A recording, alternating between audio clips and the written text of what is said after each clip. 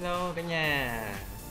Hôm nay Nguyên Quốc sẽ trình lại với một món ăn rất là độc đáo, rất là ngon, rất là mắc tiền nha mọi người ơi. Nó là món tôm hùm Alsaka nước lò sốt Hollandaise, một cái sốt của người Âu Châu dành cho món hải sản. Mọi người vào bếp với mình nha. Nguyên liệu chắc chắn là sẽ có phải tôm hùm rồi. Mình sẽ sử dụng một con tôm hùm khoảng gần 2 kg nha các bạn, 1 kg chín mấy đó. Tôm này là tôm mới vừa ngọt. Còn bạn nào có tiền thì cứ đầu tư tôm tươi sống càng tốt nha các bạn. Các bạn nhìn tôm mới ngọt đó, nhìn cái phần trong bụng nó chưa chảy ra là ok nha. Còn tôm ngọt nào mà đã chảy ra tới để lâu lắm rồi các bạn. Thì tôm mua về các bạn nên luộc liền nha, để giữ được cái vị ngọt đó, nhất là tôm ngọt các bạn, tôm sống vậy. Để càng lâu là càng mất nước. Đó, mình đã chuẩn bị sẵn một cái nồi nước sôi khá là lớn, phải nói cái nồi lớn nhất của mình đó. Được cái nồi này mình cũng dùng để hấp cái cá đó các bạn. Mình là có cái sửng lớn thì càng tốt nha. Hay nếu mà có sửng thì hấp càng tốt, còn nếu không thì phải dùng cái đồ luộc như mình thôi, tại vì con tôm này quá to rồi. Nhớ các bạn nha, phải để nước sôi mới thả vô nha, mình sẽ giữ được vị ngọt nó tốt nhất có thể, chứ còn mà thả nước lạnh nó sẽ mất hết vị ngọt như mọi người lưu ý nha. Còn nước thì các bạn có thể nêm chút đường, chút muối nêm gì đó tùy mình thôi, mình muốn cho tăng thêm độ ngọt cho tôm thì các bạn cứ sử dụng nha. Rồi nước sôi rồi, chuẩn bị cho tôm vào thôi. Rồi về luộc tôm các bạn canh đi khoảng tầm 15 phút tới 20 phút rồi các bạn kiểm tra thấy bắt đầu chuyển màu đỏ là ok thôi. Tôm thường thì chỉ cần luộc khoảng cỡ 5-7 phút, còn tôm lớn này phải cỡ khoảng gấp đôi thời gian trở lên các bạn, 15-20 phút. Bây giờ các bạn nhớ kiểm tra nha.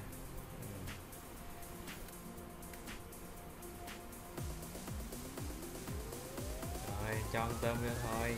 Con tôm này thì cái càng bự quá mọi người ơi, chà bá lửa. Con tôm này theo mình nghĩ thì ăn thì chất lượng có thể ngang ngửa hoặc là không biết hơn thua so với tôm Việt Nam, nhưng mà mình nghĩ cái cái vị sẽ là vị đây mà so với tôm Việt Nam, tại vì nó sống ở vùng biển sâu, xứ lạnh, độ mặn khá là cao so với tôm hùm tre Việt Nam mình thì có vẻ ngọt hơn. Đó, bạn mới thả vô bắt đầu chuyển màu đó, nó đẹp cho mọi người. Đó. Rồi bắt đầu luộc hơn 15 phút sau là chuẩn bị mở nắp và kiểm tra chú tôm mình tới đâu rồi.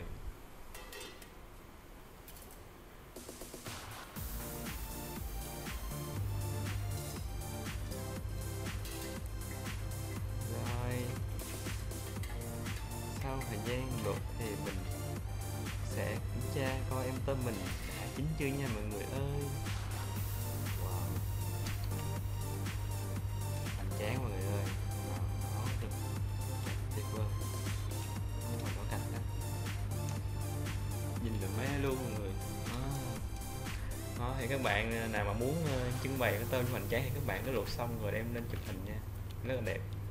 Cái tôm luộc, nhưng mình hôm nay mình sẽ làm món tôm càng nước lò sốt Hollandaise nên mình sẽ xử lý con tôm luôn, là mình sẽ bóc vỏ tôm rồi mình sẽ đập những chỗ nào cần đập á, như mấy cái càng cua á, đó, để mình cho sốt vào để mình đút lò nướng nha mọi người. Và các bạn lưu ý nha, nhớ chuẩn bị một cái thau một xô nước lạnh có đá đó, nhưng mình nước lạnh để mình sóc nhiệt con tôm để giữ được cái vị ngọt của các bạn. Vì tôm về gà heo bò gì mới luộc xong nó sẽ còn nóng lên tiếp cái vị ngọt, các bạn để ý không? Đó, cái đồ bạn mới luộc xong bạn mình để trên dĩa hay trên thau gì đó, lát là bạn cầm kéo lên và thấy ở dưới động là phần nước, là phần nước ngọt của nó. Mình thấy sử dụng phương pháp là sóc nhiệt, mình sẽ dùng nước lạnh để mình áp làm cho con tôm nó sẽ bị dịu lại, mát lại, nó sẽ không có tiết ra chất ngọt nữa. Đó là một cách để mình duy trì độ ngọt bên trong. Thì cái phương pháp này mình cấp dùng một lần cho cái bài giò heo chiên giòn đó, các bạn có thể xem lại nha. Đó, mình muốn nghe chiên giòn mình cũng áp dụng sóng nhiệt cái đó để mình chiên cho giòn cái da lên các bạn. Đó. Cái là hay nha các bạn. Tiếp theo mình sẽ có nguyên liệu để mình làm sốt Hollandaise mọi người. Mình sẽ lấy lòng đỏ, trứng là 3 trái cho mọi người nha. Về muối mình sẽ cho 3 gram cho mọi người. Nước mình sẽ chia hai loại, là nước lạnh là 75ml và loại nước ấm và nước rải chính nữa là 50ml. Nguyên do sao mình lát mình sẽ giới thiệu mọi người sao nha. Rồi bơ mình sẽ dùng là khoảng 200 đến 225 gram nha. Và tiêu cũng vậy, tiêu mình sẽ sử dụng là 1 gram 2 gram nha. Và nước chanh mình sẽ dùng là 15ml mọi người nha. Và bột ớt cây gen mình sẽ dùng là 1 đến 2 gram mọi người. Bột cây gen mình có thể bằng bột ớt tựa gà paprika cũng được nha. Về bột nhuyễn mọi người, cho nên là muốn Âu mà. Rồi tiếp tục mình sẽ bắt chảo lên, mình cho nước lạnh vào trước cho mọi người. Rồi mình cho chanh vào, rồi cho nước bắt đầu hòa trộn chung rồi mọi người. Bây giờ cho tiêu vào nha mọi người, rồi bắt đầu mình đánh lên, khuấy đều lên, hỗn hợp nước chanh tiêu. Sốt này sốt đặc trưng, nó làm cái mùi chua chua, mùi hơi béo béo của vị bơ đó mọi người. Sốt này khác cái sốt của cô Mai bữa trước làm cho cái món hào nha mọi người nha, hơi khác chút. Đây cũng là một trong những sốt là rất là phổ biến ở bên Âu Châu. Sốt Hollandaise, sốt nội tạng, sốt kem, chanh đó, những cái món sốt rất là phổ biến đặc trưng. Nếu bạn nào mà thích nước Âu á, hay là đi du lịch ở nước châu Âu sẽ thấy nhiều lắm. Sốt này không có dùng đường nha mọi người nha. Đó, người Âu Châu rất ít dùng đường, nhưng không dùng luôn đó. Chỉ dùng tiêu với muối là sử dụng nhiều nhất để giữ được cái vị ngọt đó.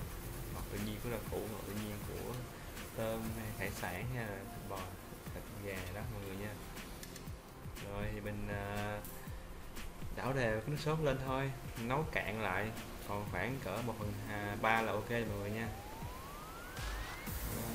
1/3 nấu sốt lại sạch lại, sẽ thành một nước hỗn hợp, nước rất là đậm vị, chua chua, thơm vị tiêu, rất là ngon.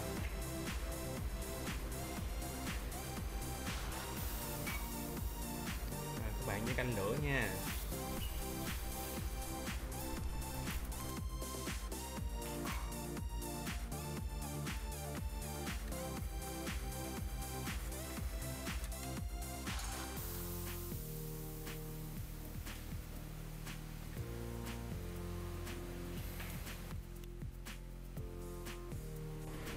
Rồi, tiếp theo mình sẽ đánh Sabayon nha mọi người.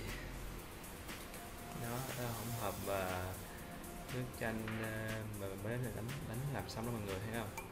Bây giờ mình sẽ sử dụng không đánh Sabayon thì các bạn đã biết rồi đó. Mình sẽ để một cái chảo, một cái nồi nước nóng ở dưới đó, mình sẽ mở lửa riu nha. Mình sẽ đặt một cái thau inox, rồi nhôm thép gì cũng được, mình sẽ đánh trên cái mặt nước này nha. Đó, mình sẽ đánh cho trứng tan ra đều ra, sau đó mình sẽ cho hỗn hợp nước chanh mình đã mới vừa nấu, còn 1/3 đó mọi người nhớ, là 25ml đó. Mình cho vào, mình để cho từ và đánh với mọi người nha. Đó, này đã hỗn hợp vô cái trứng người chanh là nó vừa mùi chanh sẽ đánh mùi trứng không bị tanh mọi người nha, hay lắm. Nó bắt đầu đã nóng nóng rồi, đã bắt đầu chuyển mà mọi người nhìn kỹ nha. Đó, nhớ là đánh đều tay, mạnh tay càng tốt mọi người. Đó.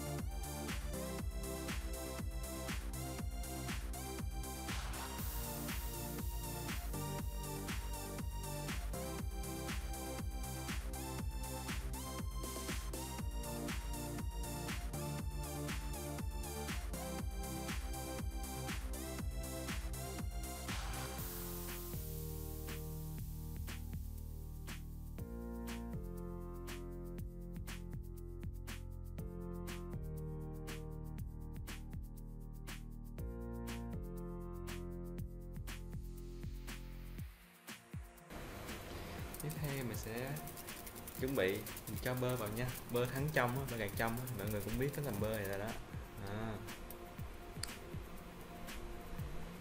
Thì bơ này thì mình giới thiệu sơ luôn là bơ này mình sẽ sử dụng nấu nước như cái chảo bình thường á, thì nó sẽ nóng lên, thì cái phần mà nổi lên trên là phần sữa, mình sẽ vớt sữa ra, thì còn là phần bơ, phần dầu đó, bơ gạt trong thì sẽ đổ vào, mình sẽ đánh chung với hộp này luôn. Còn nếu bạn nào mà dùng bơ bình thường cũng được thì sẽ bị sữa hay béo đó.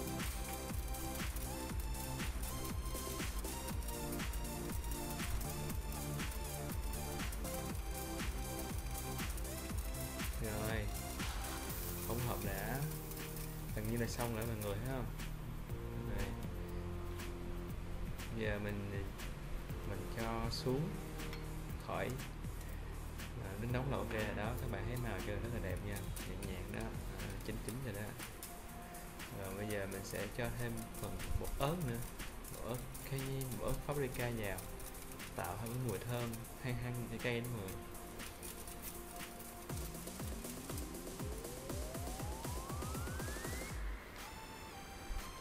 Thì cái bơ này á, mình đánh mình sẽ chia ra 2-3 đợt mình đánh cho mọi người nha. Các bạn có thể đánh chia lên 2-3 phần, đánh với đánh một lần rất là khó đánh mọi người.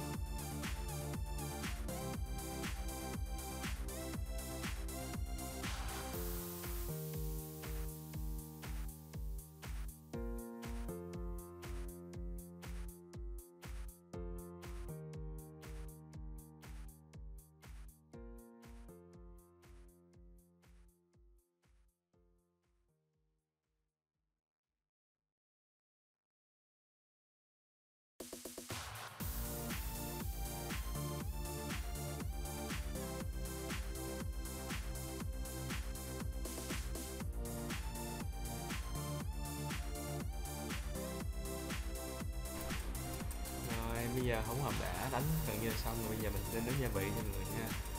Mình sẽ cho tí muối vào tạo độ mặn, sau đó mình sẽ cho thêm tí bột ớt cayenne vào nữa nha mọi người, và bột ớt paprika cũng được nha mọi người nha.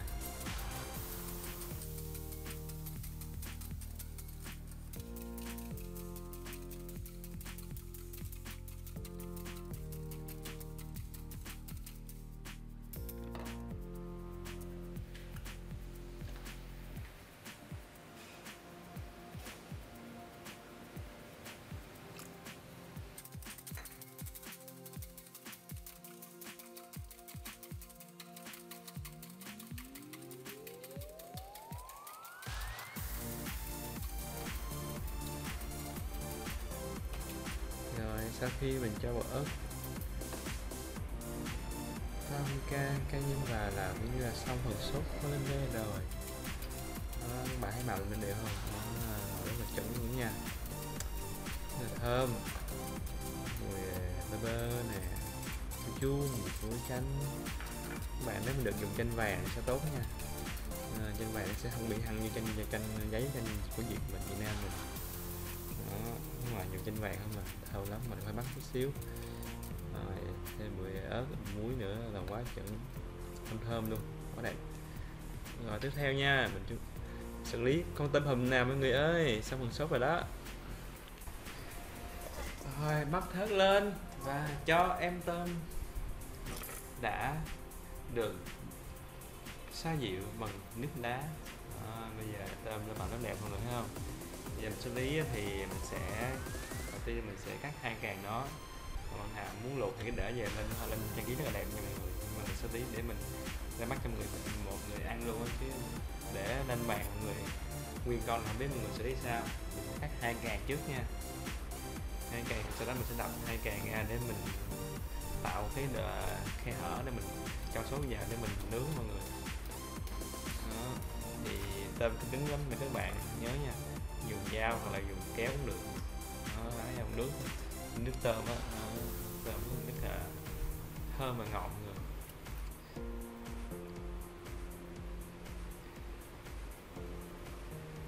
nước nó nhiều nha mọi người nha, tại vì mình luộc á nước khá nhiều, còn nếu bạn nào mà không có thủy thì sẽ không có nước nhiều như mình đâu. Nhưng mà tại vì không có đủ điều kiện, công cụ dụng cụ nên không có xửng để làm cái xửng mà để luộc tôm nguyên tôm được nó quá to, cũng khoảng hơn 30 40 cm. Còn về cái phần tôm còn lại đó là phần đuôi, phần bụng á, đầu mình sẽ xử lý, mình cắt cái đầu nha.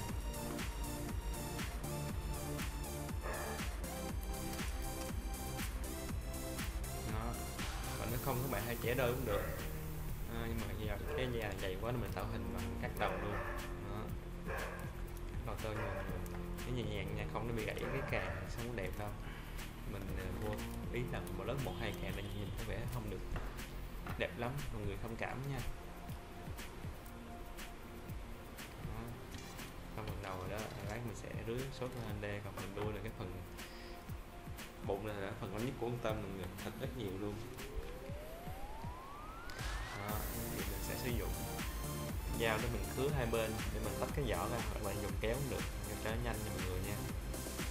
Rồi sau khi mình đã xử lý phần đầu xong á, thì mình sẽ dùng cái thanh que để mình xiên con tôm cho thẳng con tôm để mình dễ phần cắt phần vỏ của mọi người nha. Đó, thì tôm càng nó không làm gì các bạn dùng xiên cũng được, xiên để đánh hình cho thẳng ra bắt đầu mình xử lý phần vỏ tôm. Sẽ sử dụng kéo nha, kéo nhanh mọi người nha, kéo cắt hai bên cái bì của nó để cho nó giữ cái phần thịt rồi ngoài để mình rưới sốt Hollandaise lên. Cứng mọi người nha, tôm Hùm Alsaka cứng hơn tôm của mình nhiều lắm. Mình đã xử lý xong cái phần mấy cái phần chân này đó, tu giờ mình sẽ cắt rất là nhanh luôn. Mọi người nếu muốn nhanh còn bạn cứ dùng mình, còn nếu mà là theo kiểu chuẩn sushi của bên Nhật là phải dùng dao phải rất là bén và nhọn nha mọi người, mình mới tách được, không có như mình cắt rất là nhanh. Các bạn thấy nước dưới nhiều đó, nước của mình luộc ra nước rất là nhiều, rất là ngọt mọi người nha.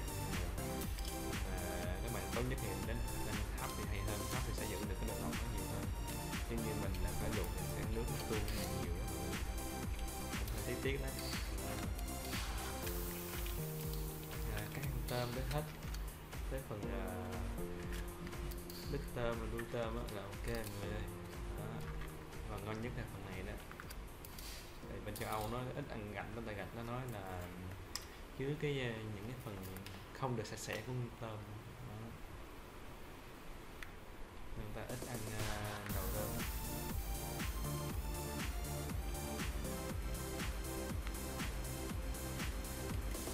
Các bạn xiên cho nó nằm dấu ở dưới phần thịt tôm nha, để lộ ngoài sống đẹp cho mọi người nha. Rồi còn về phần càng thì sao, thì phải đập đất thôi, vậy lắm mọi người ơi. Nó đập cái đất một cái vết nước nhỏ hay là nước vừa đủ để mình cho phần sốt Hollandaise vào để mình nướng. Thấy không, nó nước là rất nhiều luôn mọi người, thấy không, quá trời, tràn bờ đê luôn đó mọi người ơi. Vậy cũng kiếm chưa, quá trời nước luôn đó mọi người.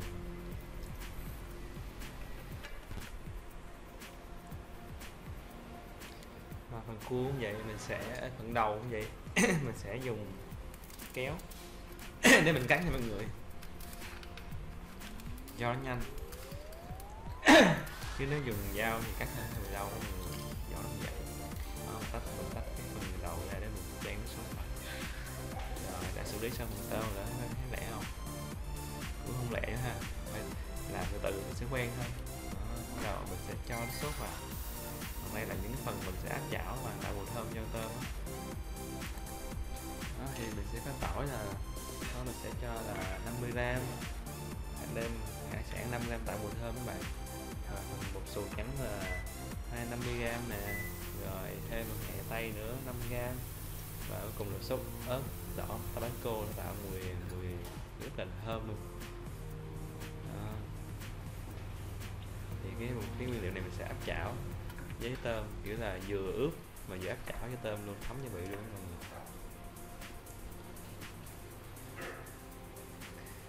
Mình đã cho trộn chung cái phần 10 ml của sốt ớt Tabasco vào chung đem ra mọi người thấy không?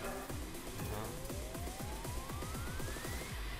Đây là nguyên liệu mà mình sẽ áp chảo khử mùi, tạo mùi. Sẽ cái này chỉ tạo mùi chính, tại vì khử mùi mình đã luộc hết rồi, luộc chín rồi, nhưng mình còn mùi nhiều đó. Các bạn nhớ nha, đánh tan hỗn hợp ra nha.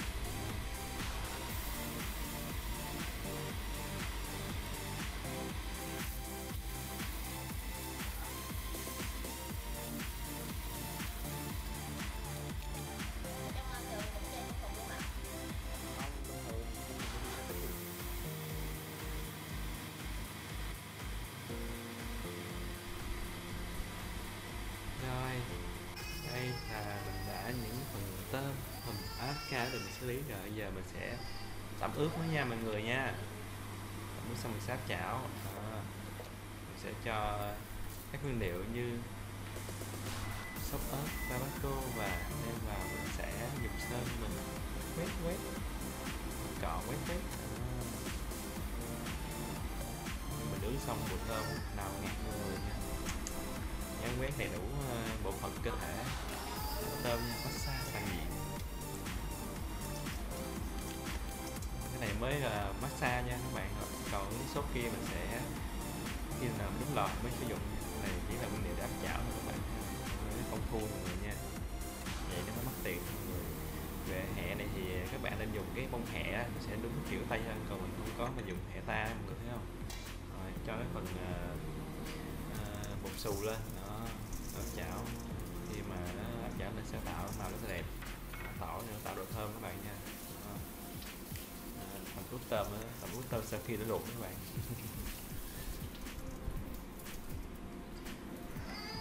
Rồi, bây giờ mình chuẩn bị mình áp chảo thôi nha cả nhà.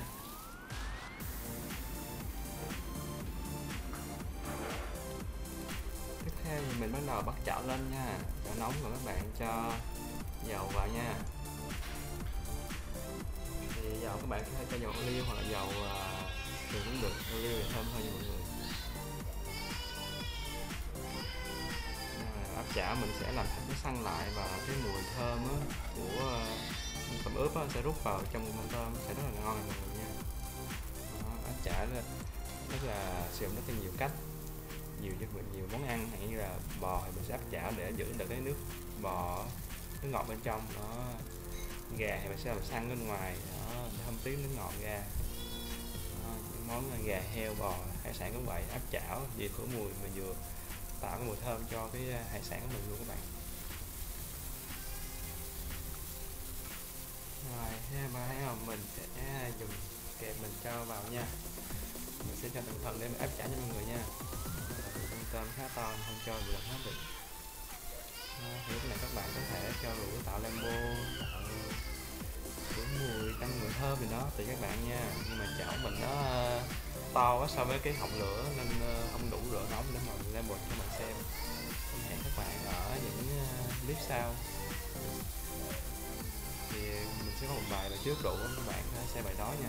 Đó, bài đó là đúng nghĩa là lambo luôn mọi người, rất là đẹp luôn.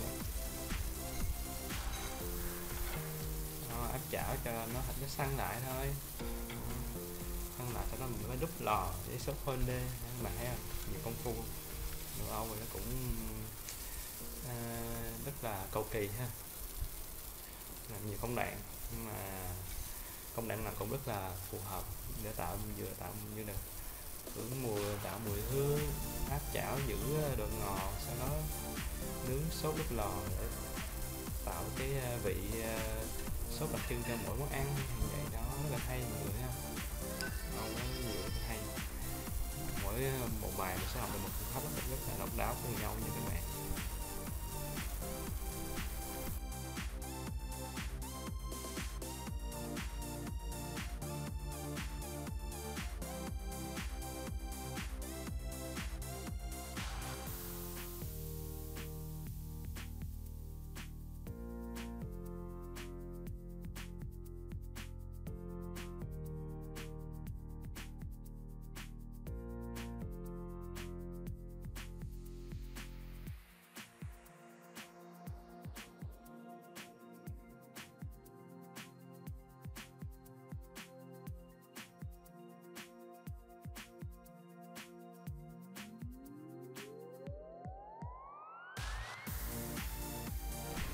sau khi mà chảo xong thì cua đã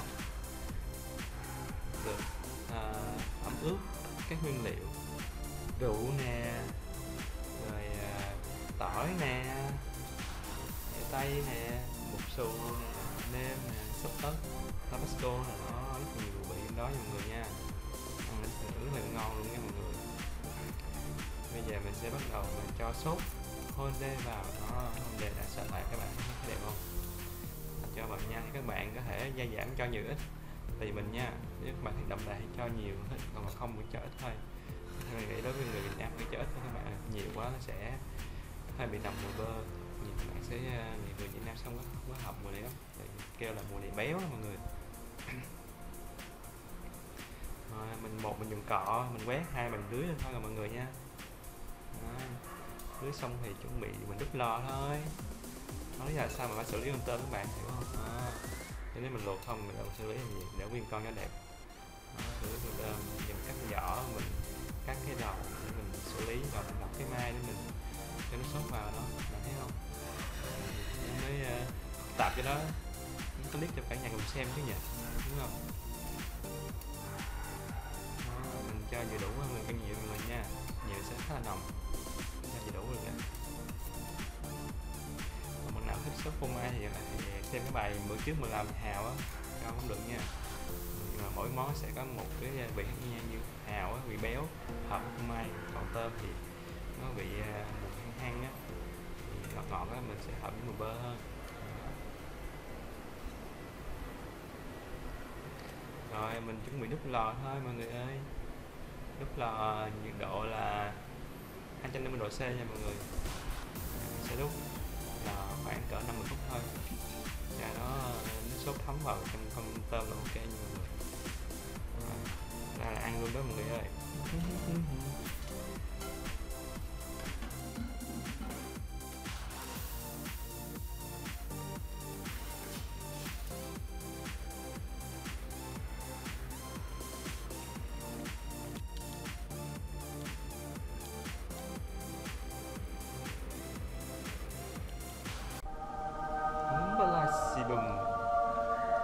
Con tôm hùm Alsaka từ vùng biển Canada, dưới biển khơi biển sâu đã xuất hiện trên bàn tiệc của mình rồi.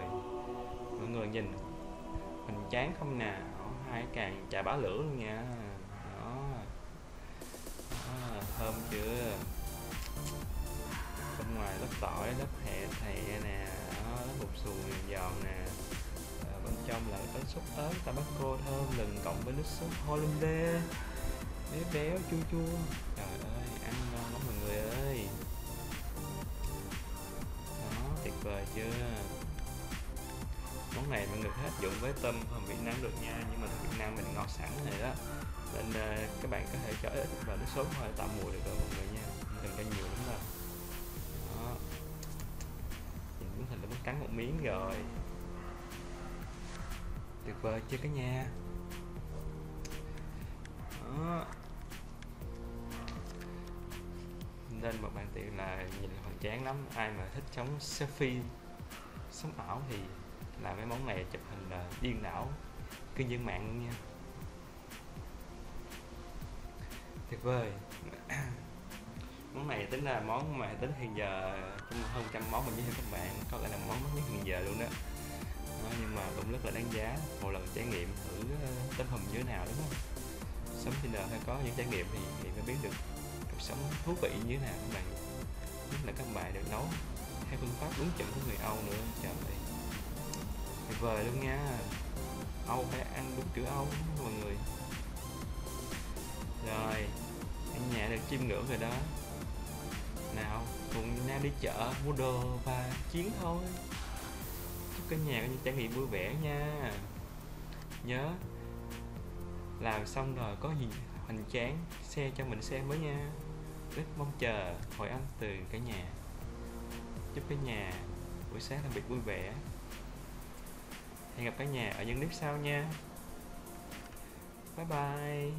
See you again. Yêu mọi người nhiều lắm.